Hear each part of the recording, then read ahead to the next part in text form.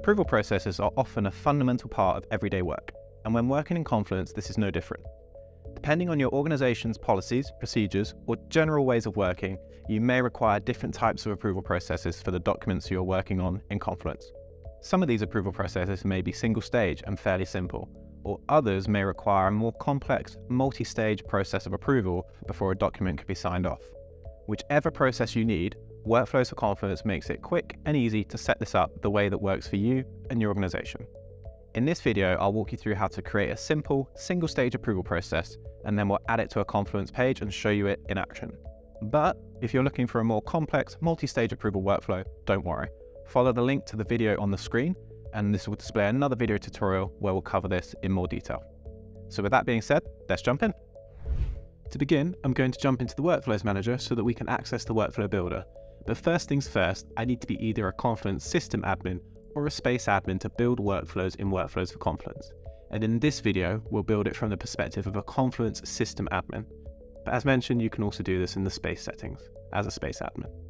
So we're going to go into the global configuration settings, and on the left-hand side, we're going to click into Workflows.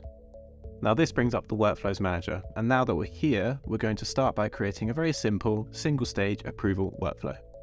So start by clicking Create here, and this is where you can give your workflow a name and a description. It's definitely worth adding a description to your workflows because these will appear in the table behind and help other Confluence users understand what the workflow is for and whether they should be using it.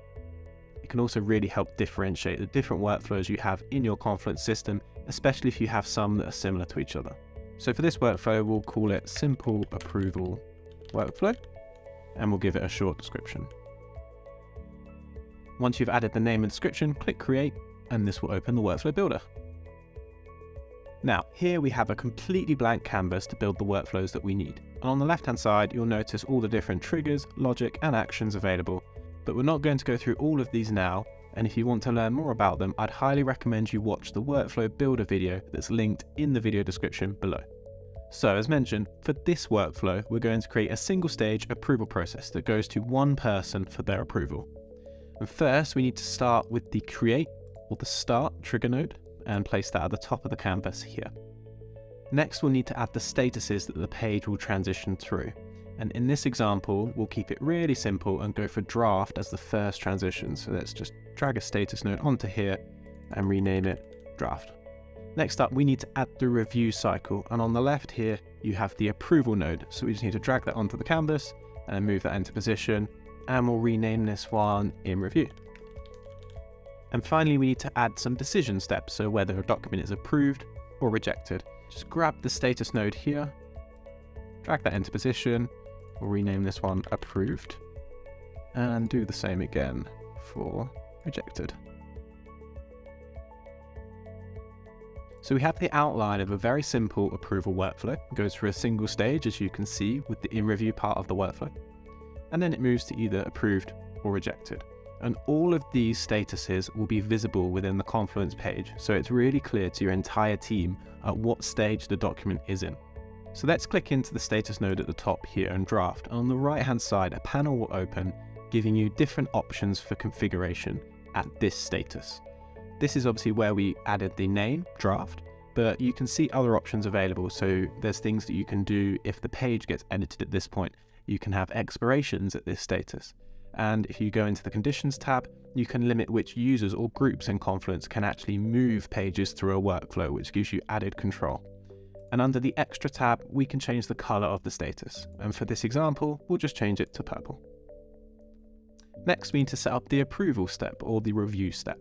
So we'll click into In Review, and here again, you can see the panel opening on the right-hand side. But the difference now is you're presented with a few more options. You can see some of the options from before, but you can also see other ones like email on action or email on expiry. Under the Approval tab, here is where you add your reviewers. So you can either add Confluence users or Confluence groups, and it's entirely up to you. For the purposes of this demonstration, I'll just add myself as a single reviewer, and that is it. Looking a bit further down, there are other configuration options, and just a few to point out. You can have the quorum size and you can adjust that. So if you had multiple approvers in a document review cycle, but you only needed a small subset of those people to approve the document for it to be approved, then you could set the relevant quorum size to account for that. And finally, you might notice the approval token on action feature. This is basically an authenticated approval, so if you need a more verified approval using a two-factor authenticated method, if you enable this feature, then that will trigger that at the stage of the review process. And finally, under extra, we have the colors. So here, we'll just change this to orange. Great, and all we need to do now is just make sure that the colors of approved and rejected are correct. And there we have it. Before we connect the workflow together, on the left-hand side, you'll notice different actions that you can add into the workflow. For this example, we're just going to keep it super simple and not include any actions. But if you want to know more about these, we have extensive user guides and documentation talking you through the different actions that are available. So I'd highly recommend that you take a look at those user guides. The last step is just to connect the different stages of the workflow together, like so.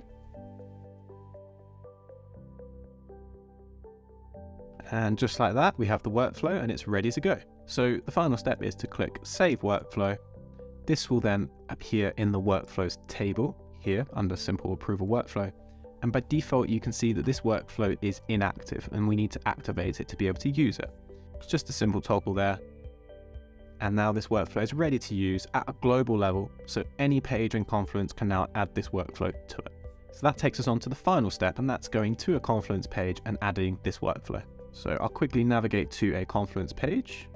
And now we're at the page. At the top of the screen, you can see this Apply Workflow option. And this is how you manually add workflows to a page. If you wish to automate this process and add workflows automatically to pages, again, I'd highly recommend you check out our other tutorial video, which is linked in the video description below, which will talk you through how to automate that process. So let's start by clicking Apply Workflow here, and we'll follow the prompt to apply workflow. This will bring up a full list of the global workflows that are available. It will also show any space level workflows you have as well. If we scroll down, we just want to find the simple approval workflow here, click on this and then select apply.